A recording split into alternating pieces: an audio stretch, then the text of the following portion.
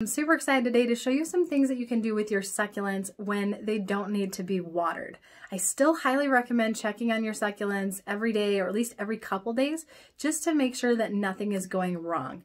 And it'll also help you notice differences in your succulents and be able to catch problems sooner. One of the things that you want to look for just when either you're watering your succulents or on days when you're not watering is for dried up lower leaves.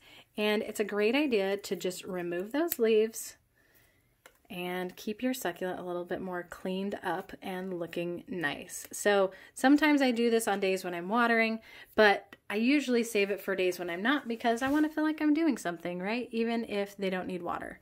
So as you can see, I have not done this for a few days. Some of these leaves come off really quickly or easily. Others, if they don't come off really easily by themselves, I usually just leave them there. But then the leaves that are like on top of the soil, I'll go ahead and pull those off too. If you can't reach them, I usually will use tweezers. So the other thing that I recommend doing, which I did just here just now, is I recommend turning your succulents.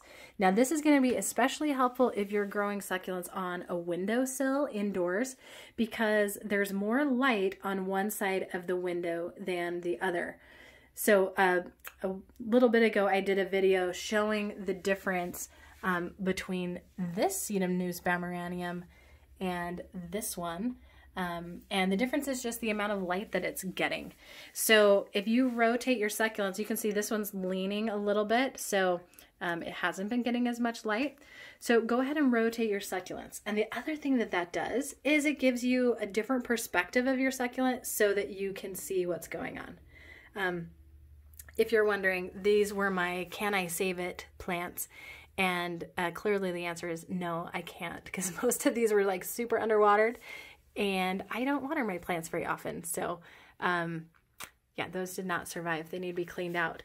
But just, looking for little things like here, I can see that this guy could use a little bit more water right now. I know I haven't watered it for about 2 weeks. So with that one, I would say, okay, I'm going to go ahead and water it, which most of these are at that point. But the other thing you can do is just talk to them, right? Like I know a lot of people will like sing songs or just tell them how good they're looking because it actually makes a difference. And if you don't believe me, go do some research on how kind words can change water. So they've done a bunch of experiments with like water and rice where they have them in a room and people say mean things, and then a different one, people say nice things, and it is really interesting to see the difference. So go ahead and tell your succulents how awesome they're doing, and yeah, tell them they're looking good.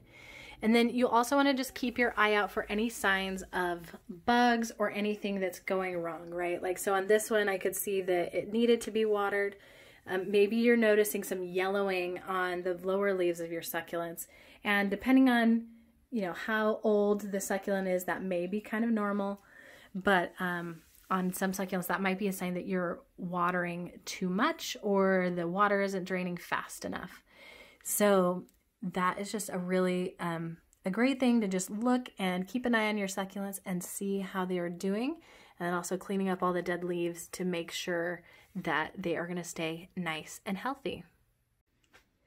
Thanks so much for watching. If you haven't already, be sure to go look at your succulents today and see if they maybe need a little bit of water or maybe they need to be watered less. Take a look to see if there's any dead leaves, and if nothing else, just tell them how awesome they're doing and how beautiful they look.